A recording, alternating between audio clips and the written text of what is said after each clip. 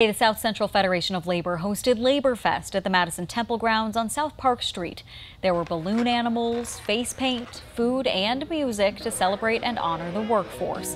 But the day was about more than fun and games. For some, Labor Day is about carrying on the legacy of what previous union workers established for them.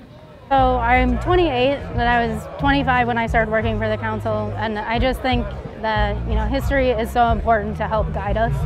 And so just being able to learn from my mentors and the people that came before me, and just really carry on what it means to be a union member in Wisconsin. Jack Weitzel tells us part of this legacy is setting a standard for the construction industry, whether they're union or not. Weitzel says another goal is to have access to not just a living wage, but a thriving wage. Once I joined the union, it was just like this huge weight lifted off of my shoulders that I was going to be able to pay my student loan back finally, and have health insurance and be able to retire one day, which I never thought was ever possible.